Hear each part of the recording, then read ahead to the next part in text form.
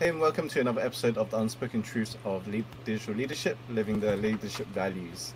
Today, I have the pleasure to have Jennifer Garman from Gratitude Mission join us. Thank you for Hi, being thank you here. so much for having me. Thank you, Jennifer. It's a So, pleasure. for those that don't know what you do, which is Gratitude Mission, I mean, the word speaks for itself, but let's go a bit deeper in how you came into the Gratitude Mission, because it's such a unspoken thing. People are still getting used to talking about being gratitude and being grateful. But where did it stem up for you, and why did you start this? Yeah, well, actually, it saved my life, so to speak. And I'll take you back about 15 years ago. I was just suffering from a mystery illness. Overnight, it just hit me, and I was chugging along. What I thought I was doing pretty well. I was juggling a bunch of balls in the air, keeping a lot of things afloat, and getting a lot done. And I felt pretty accomplished. I felt like I was doing a pretty good job. And then one night, just out of the blue, I had complete and absolute insomnia. And I just kind of laughed it off, going, wow, that's never happened before. That was a fluke. Until it happened the next night again, and the next night again. And for absolutely no reason. There was no stressful thing, no traumatic event, nothing came on that caused that. It was just, I was just going along like I, had done for the last several years, just, adding more and more to my plate and juggling more and more balls at once. And I think it was just the straw that hit the camel's back, and I just collapsed. And from the insomnia, it spiraled into food sensitivities and allergies and autoimmune issues. And I was just a mess. I was really, really sick, and I was getting worse. And I was going from doctor to specialists to you name it. I saw alternative medicine. I saw chiropractors. I saw acupuncturists. I saw everybody. And I was not getting any better. I wasn't, at some point, I kind of halted the train and wasn't getting worse. I had gradual increases here and there in my health, but I knew what it felt to be well, and I was not well. And I knew I wanted to get back to that point, but it was just not happening.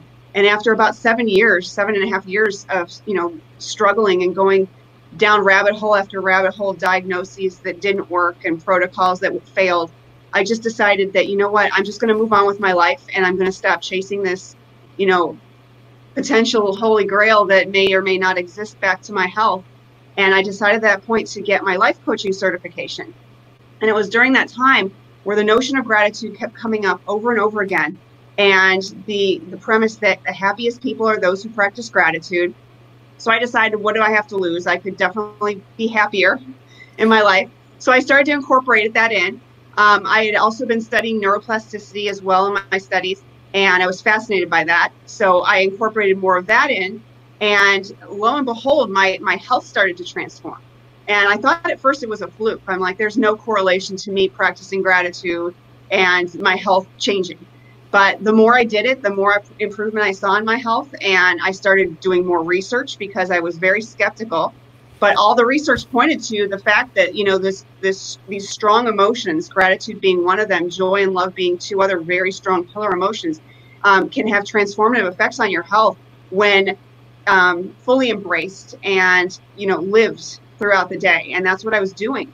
And I was focusing on the future of what it felt like to be healthy, remembering back in the day, a really happy time when I was healthy, I was happy, and I was projecting that into the future and being grateful for that future. And it was basically happening. I was evolving back into that healthy, happy person. And I was floored. And the more I studied, the more I realized that this wasn't just a fluke. This wasn't just something that happened to me. There were a lot of people that this had happened to. And I decided that I need to share gratitude with the world. And I formed gratitudemission.org at the time. And I took my first product, the Growing Gratitude Tree, to market that teaches gratitude to kids. It bonds families together. And gratitude is best when it's shared. So it's something that's near and dear to my heart. And then in the last year, I got the opportunity to write a book about my story and about other people I've interviewed who have very similar stories. And that my book, Flourish, just came out in April. So that's my story in a nutshell. Wow, that really resonates with one of my my mentors who had similar issue when he said he had this mysterious illness as well that came through, and they keep diagnosing and treating, tried everything as well, but he could not shake it until he just got to the point where I think he said he went for a walk or went to a park where he met some guy who says, "Oh yeah, I can treat your problem."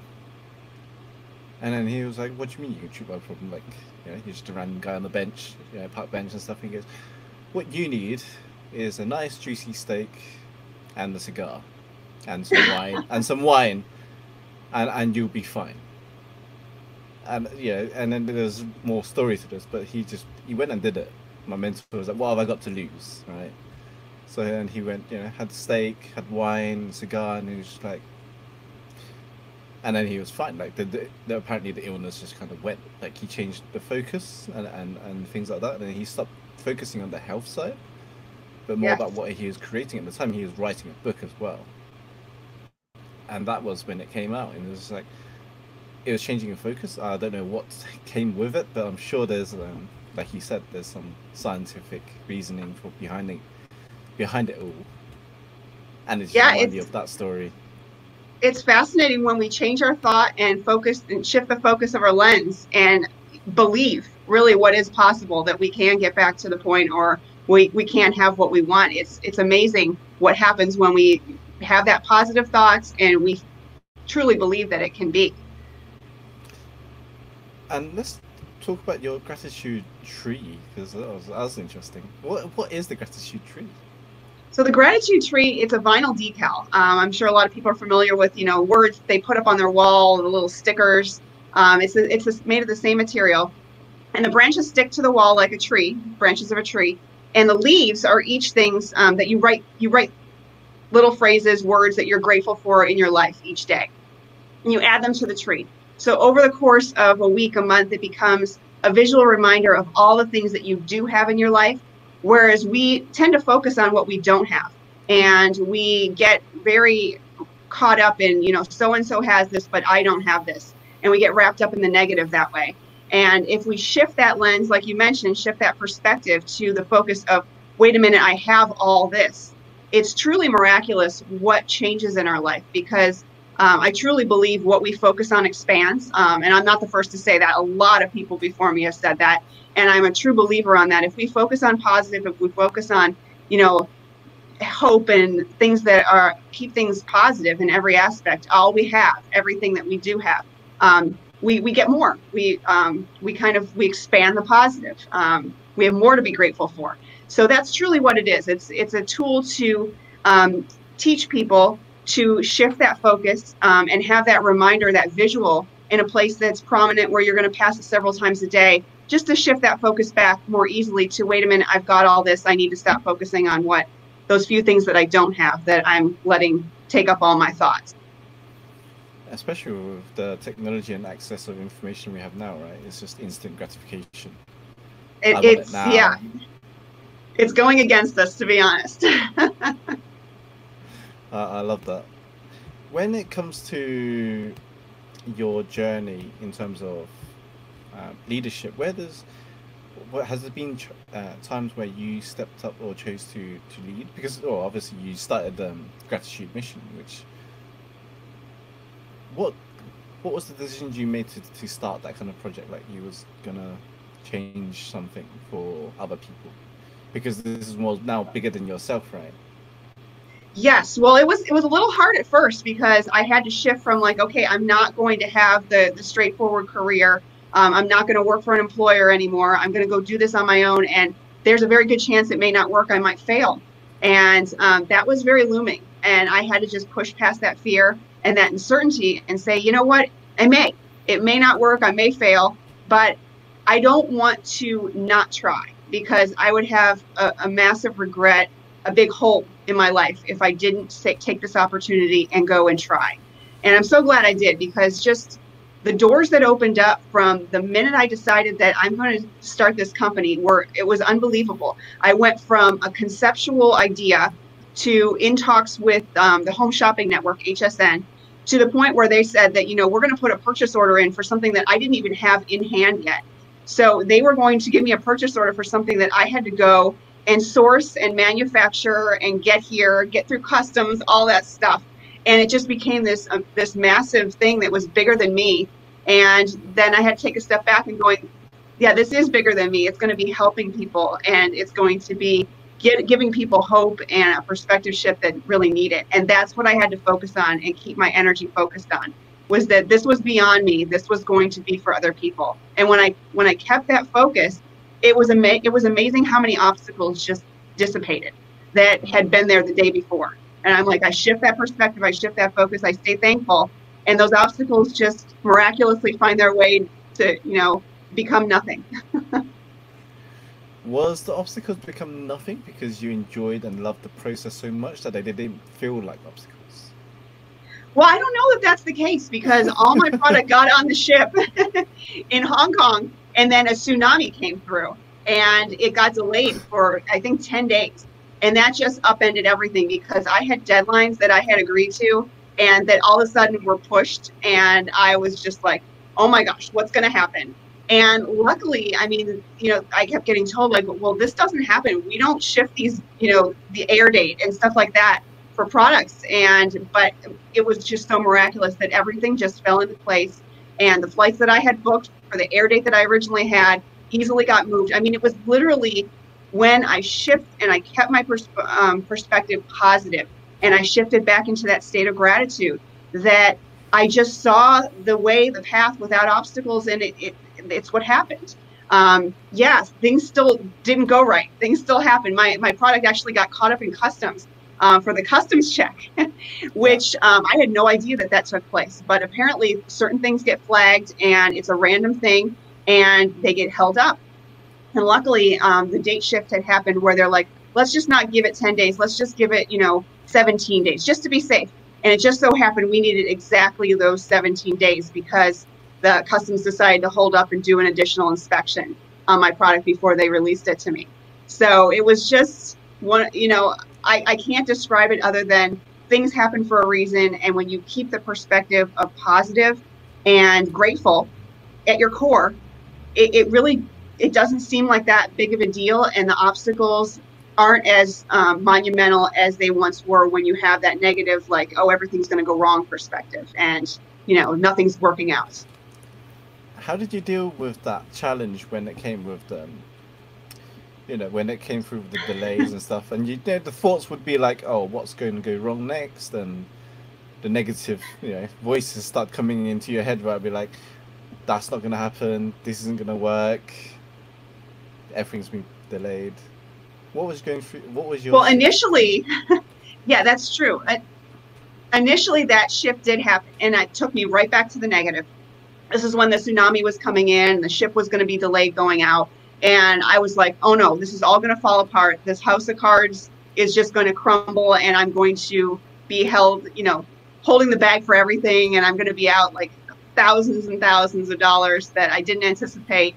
And I did let myself fall back into that negative, but I was quickly reminded that, wait a minute, this is all for other people. This isn't for me. I'm helping people by doing this. And when I pulled back into that positive perspective, that positive mindset that, this is going to work out, because this is not for my benefit. This is to benefit as many people as I can reach. And I kept that and I held that. And then when the next obstacle came up where the customs decided to hold it, I'm like, it's going to work out, because it worked out the first time. It's going to work out. They gave me the additional days for a reason, and it did. It worked out, and the stress was not nearly to the point for the customs hold that it was for the tsunami. So luckily, I had learned from my past mistake of letting myself shift back to the negative, that no, that doesn't serve me any good. I need to stay positive. I need to stay in the right mindset and the right frame, the lens. And sure enough, when you build that muscle to work against adversity, and you build up the gratitude and you build up staying positive, it's quick how you can shift back into it. And I can attest to the fact that I used to be a person that would easily get sucked into the negative and sucked down into the, woe is me, this isn't going to work out, everything's falling apart. And now I look for those little glimmers of hope, like, wait a minute, this is a good thing, this went right. When everything else could be falling apart, I search for those little negative pieces and those little positives, and that gets me through, and it makes it not such a big deal. And when it comes to your learning with shifting the focus, because I know this is something that's not something that many people still will know how to do, because you study, It's a obviously struggle. you studied and you've been mastering your craft in that area. For those that start out not studying that, those area of subject, what kind of advice can they get started on with slowly getting into it? The That's a great basics. question. And what I suggest is just slowly practicing gratitude each day. When you first wake in the morning and right when you go to bed at night, those are the two times where your consciousness is right in between. It's a state of consciousness and a state of unconsciousness. You're kind of in between those two states. And that's a great time to learn anything new. It's a great time to change and make positive changes in your life. And it's a wonderful time to just remember a few things that you're grateful for. And if it's at the beginning of the day, just focus on those feelings of, why you feel so grateful for it. Just embrace that feeling of, I have this in my life. I'm so thankful for this. And it's amazing how much that carries you through the day. And again, ending the day on that note too, of just reminding yourself what has gone right that day, what you have benefited from, what you can be grateful for. It's a great way to drift off to sleep, again, with that same mindset. So that's just a really easy way to practice. It takes just a couple of minutes. If you can do it both morning and night, you'll see results much, much quicker. I attested to literally a muscle going to the gym. You're going to start going to the gym. You're going to start working out. You're not going to see anything for a couple of weeks. It takes a little while. But when you build that up and when you focus on that and you really embrace that practice, it's so quick to you're so quick to be able to jump back into it when things start to derail and they do go wrong, because they will. Adversity is going to come. It's just a matter of when. Once you've built that muscle up, you're able to shift back into that positive focus and that mindset of gratitude. And that's what easily gets you through adversity. And there's some just really bad things that happen to people. And you look at them and you're like, how are they able to get through that and, maintain this demeanor of, positivity and composure. And I truly believe that these people have a mindset practice similar to this, that they're able to get through it because they practice it and they build up that muscle of positive focus, gratitude, keeping the eye and the focus on what you do have. I'm smiling at this because this is what I practice as well. is the consciousness meditation in the morning and at night. Is going back into what we call the state of innocence. Yes. In which we, align with our genius or with our focus. So I love that. It is something that I've always been practicing for the last, I think, 5 to 6 years now. I think since I've been studying super consciousness and self-awareness, and how my beliefs work, my thoughts and feelings. But just having this tool every day, just to refocus myself each morning before I start the day, before I start my workout, before I start my routines, before I kick off the whole thing, and then ending the night as well with what have I gone through today, what am I grateful for, and just resetting, right? Just having that reset. So I really love how you described it, because it's something that works, and I truly could attest to it. It absolutely does. And if people want to take it a step further, I have a breathing practice that I do after I do the gratitude. I breathe and I take anything negative. It can be a physical ailment. It can be a thought. It can be anything that I just feel that's negative. And I just imagine that energy just coming up through the breath and just releasing that out and just ridding myself of anything negative. And it's so therapeutic. After doing I typically need to do 8 to 20 breaths like that, just to feel like I've gotten everything out that's negative to make room for the positive.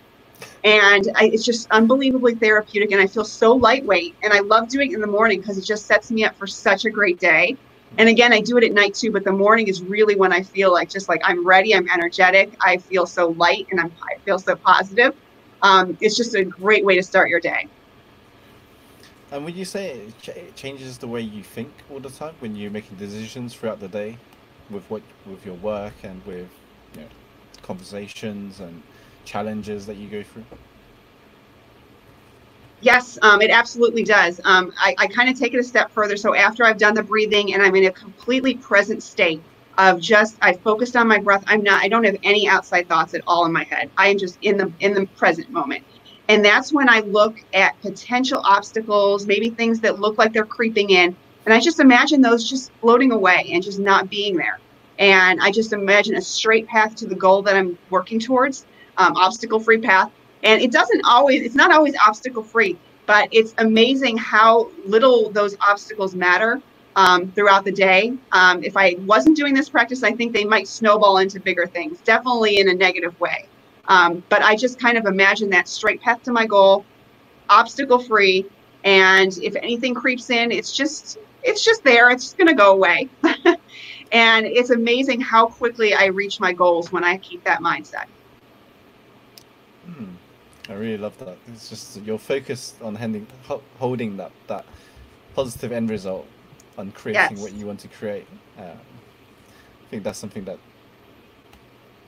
most people kind of forget. They get so caught up in their negative feelings and the anger and frustrations and their emotions. I think that's where most people get caught up.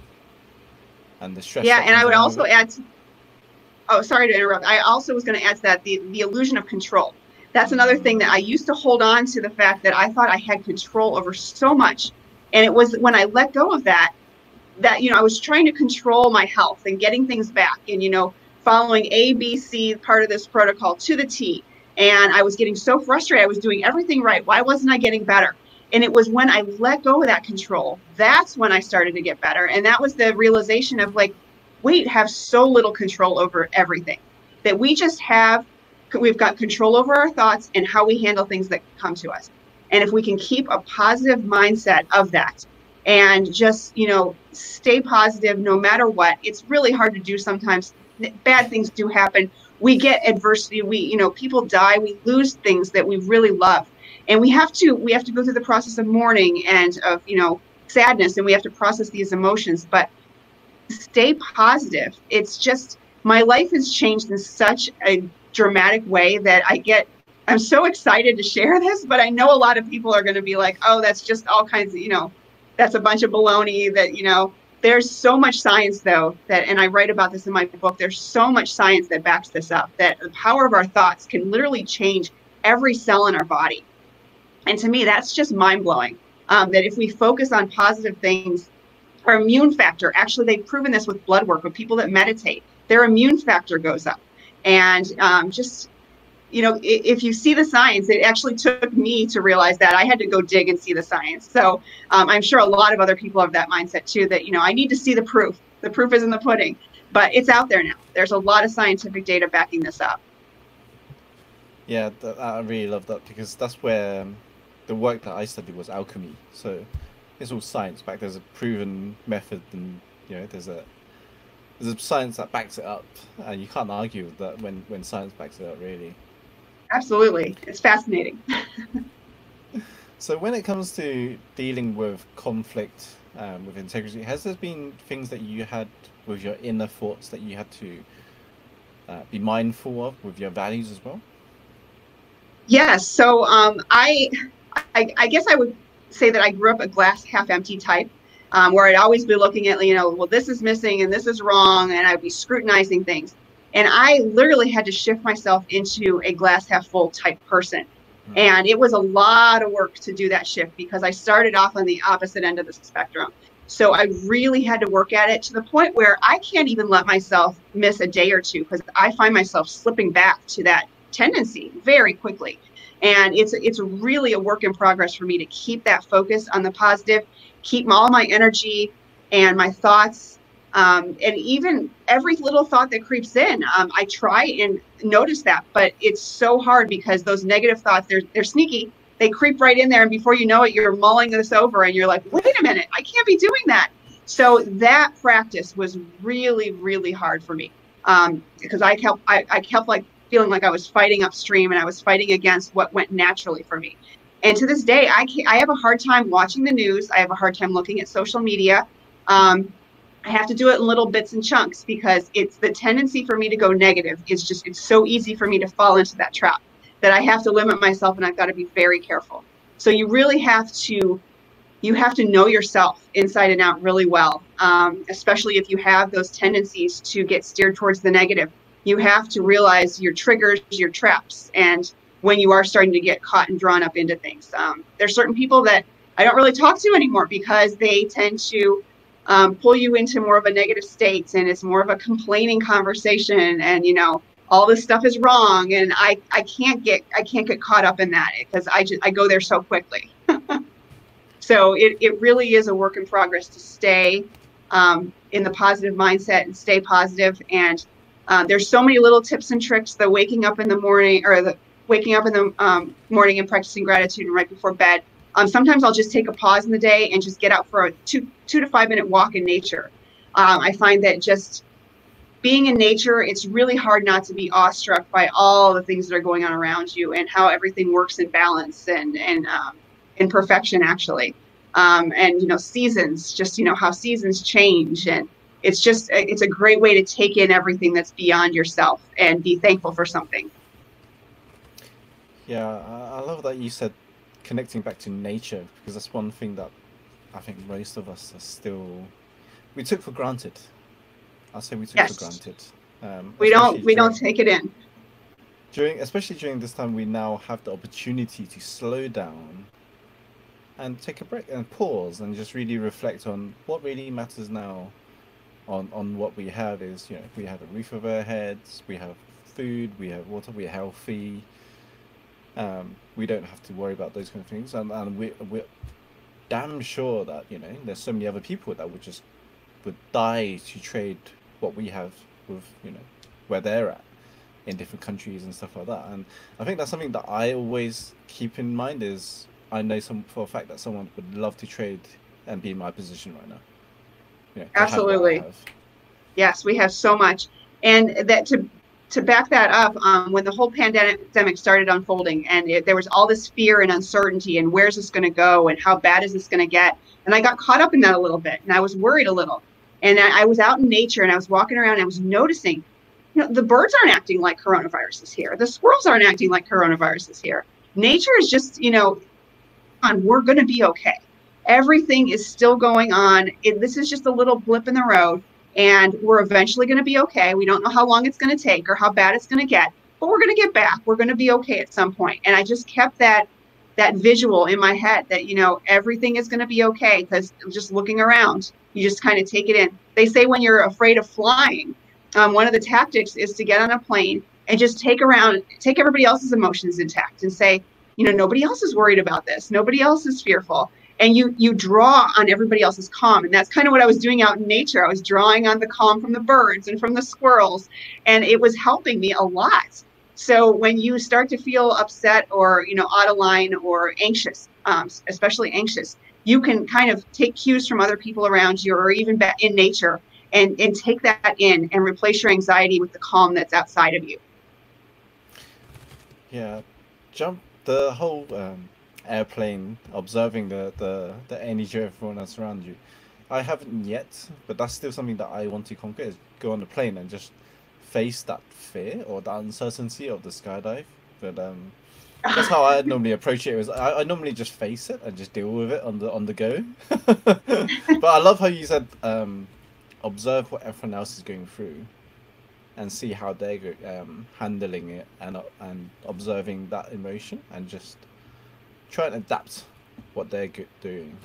Yes, and kind of tap into that energy, because we're all connected energetically. That's been scientifically proven. It's just everything is energetic. All of our brain function is energetic. Our heart's even energetic and electrical. And if we can kind of tap into the calm around us, we so much we get wrapped up in our own little bubble and our own little worlds, and it becomes this little anxious ball of mess.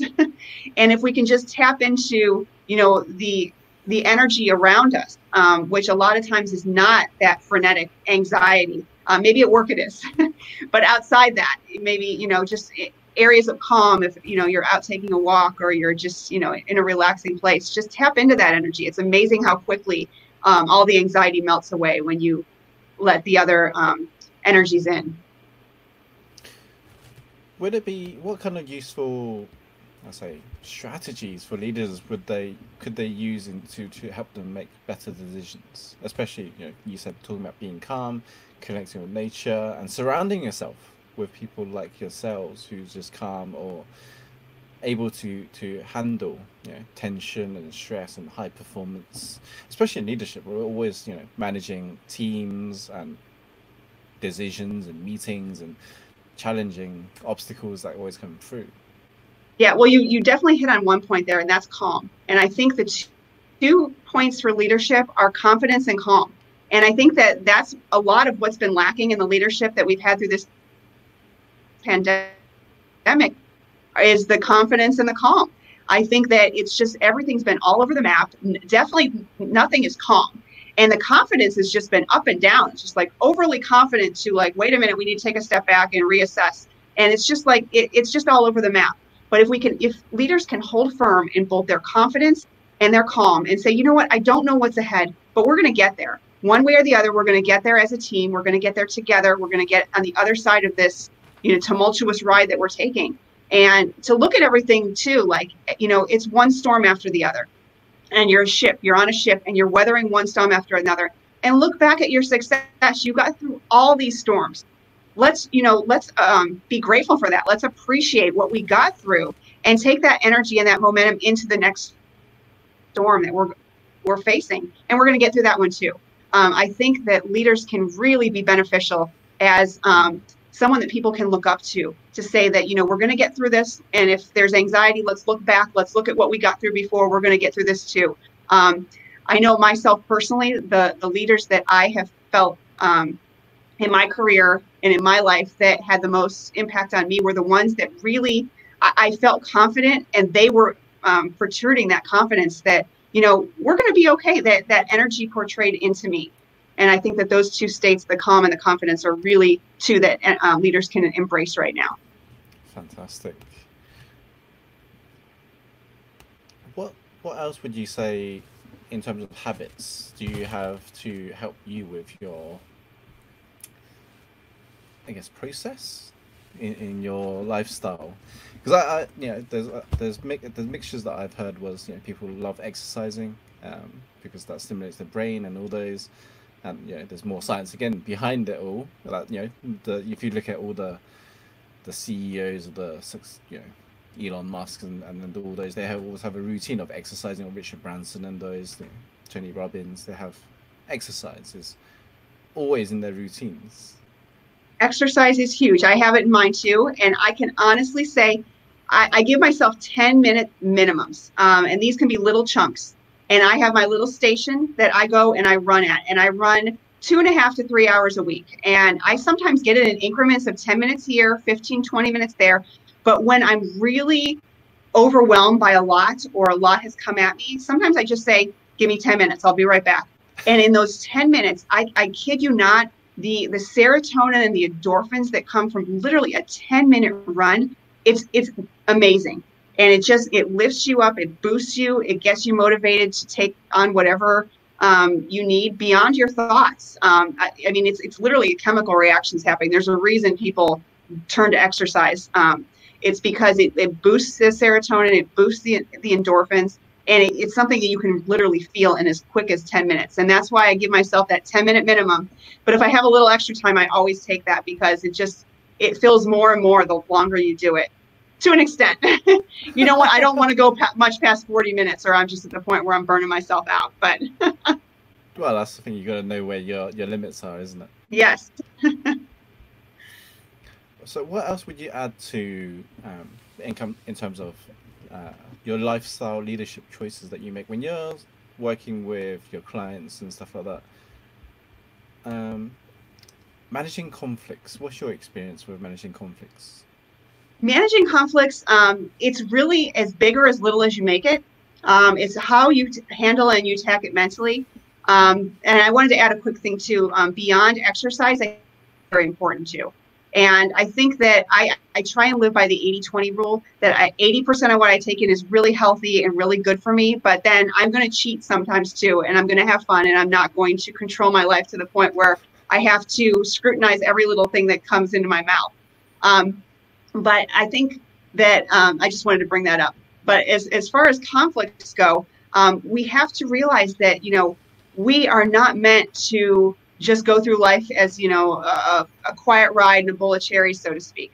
We have times where adversity is going to hit, things are going to feel disproportionate to what other people are going through, or, we could easily slip into that why me phase, that kind of thing. But I stress, and this is something that really helps people that I work with, I stress that, let's look back at what you've overcome in the past, and, name 3 of the biggest things that you've had to overcome in your life.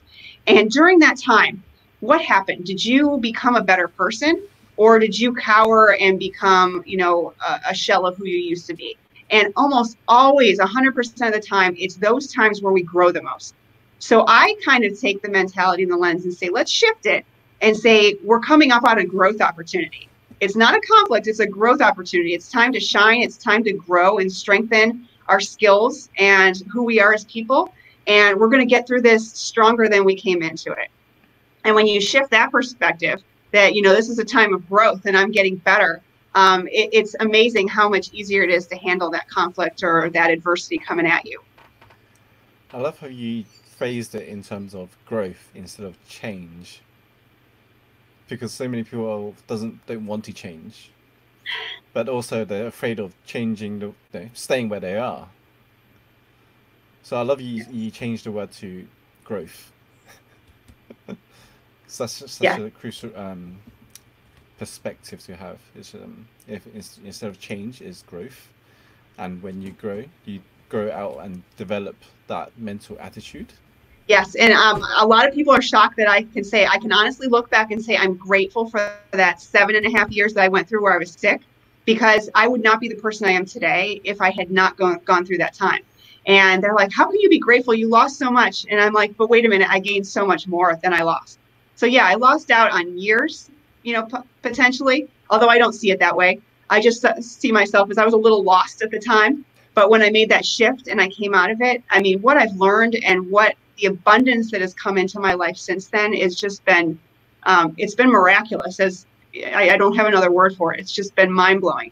And I am honestly thankful for going through that time of adversity and that time of illness, for coming out on the other side so much healthier and so much more prepared for what else is coming at me in my life.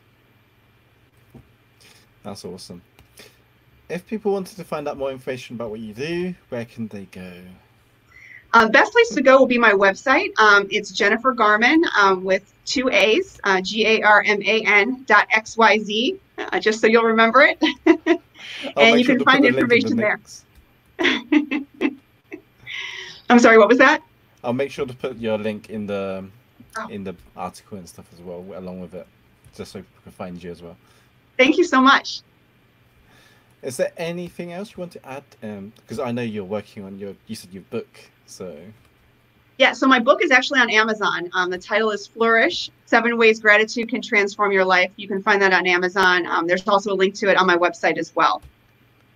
Brilliant, fantastic. Thank you so much for your insights, Jennifer. I loved your perspective, because it's such refreshing change from, the negativity that we have around right now. But your positivity just enlightens this whole room. It's just like, wow. Well, thank you so much, Jonah. I really appreciate it. Thank you for having me on. Thank you. Speak soon.